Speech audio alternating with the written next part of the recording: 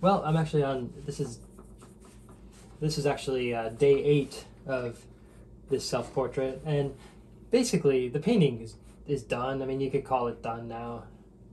I'd be happy calling it done, but it's just so much fun to like kind of build up the paint and to be thinking about old paintings that you've seen in the museum and think about the reason that they made the brush strokes and built up the paint the way they did. You know, and I think some of it is this canvas, which is that 66 by Claessens, and you can get that on the Jerry's Artorama website.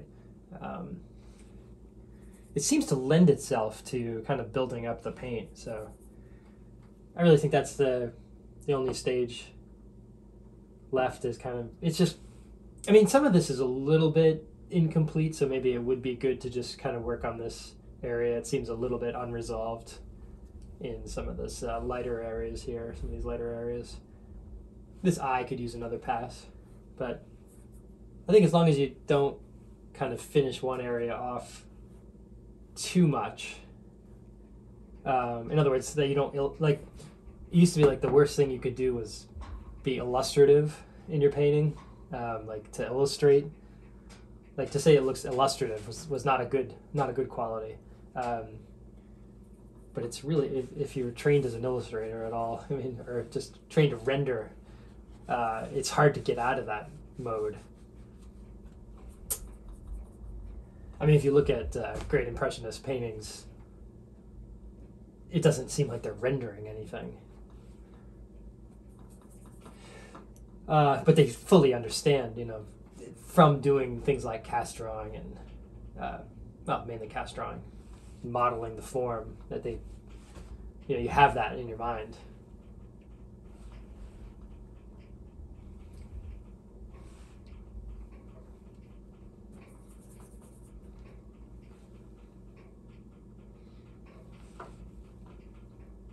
So I feel like the strategy right now is building up the paint, but not in any artificial way.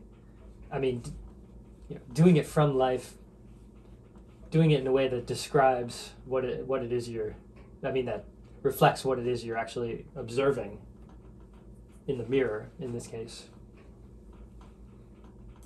You just don't want it to be fake at all.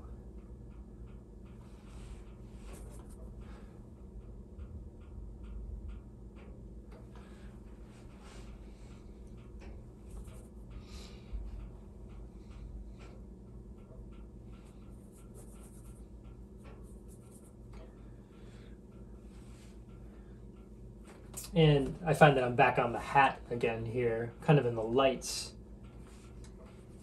And that color it's a little tiny bit overcast today, but a lot of blue, a lot of ultramarine blue. The ivory black works well as the blue. And if that gets too cool, the Indian red here kind of works well. The Indian red always seems to work well in dark mixtures. In terms of warming things up, that seems to be like the right color, basically.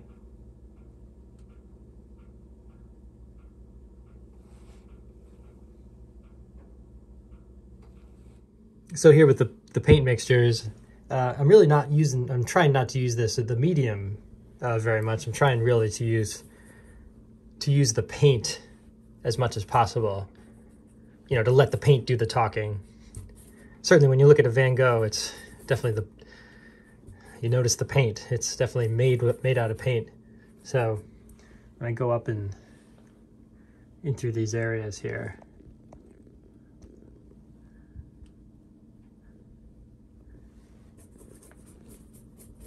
I'm really trying to build up the paint, but definitely looking at the subject. Looking at the hat, so that it's always from life.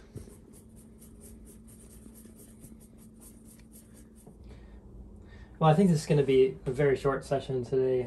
It's very dark out, and but there seems to be just enough light to work on the shirt, kind of. In the face, from life, I really can't it's very, very dim in here. So very short session today, but I can make out the definition in the shirt. I'm really looking at some of these kind of warm shadows here. Ivory black, a lot of the alizarin, permanent alizarin, which is anthraquinone red.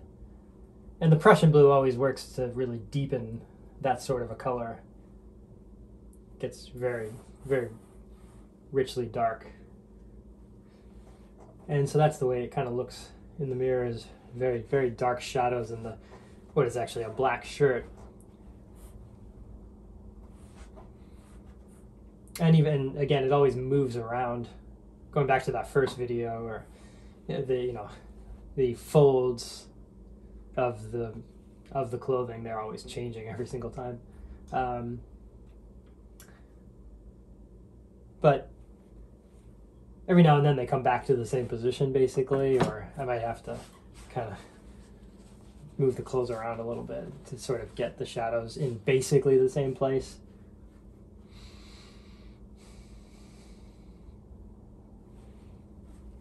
But it's good. It's been good, actually, even if it's just going to be for another half an hour or something, just to get down here, because a lot of time had been spent up here. So I think there'll probably be like maybe 1 or 2 more videos, just kind of fiddling with some of this, just to go over it again, see what happens.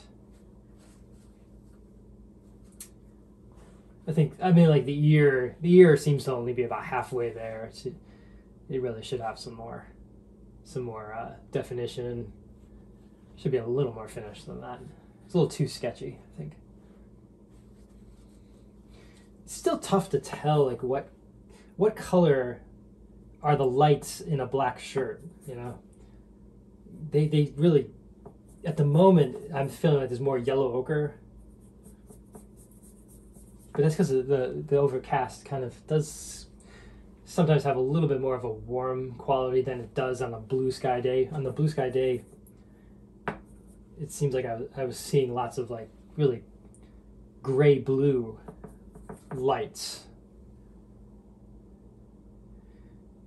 But the fact that it's sometimes overcast and sometimes really sunny, that's not a bad thing, because it does gives you that option.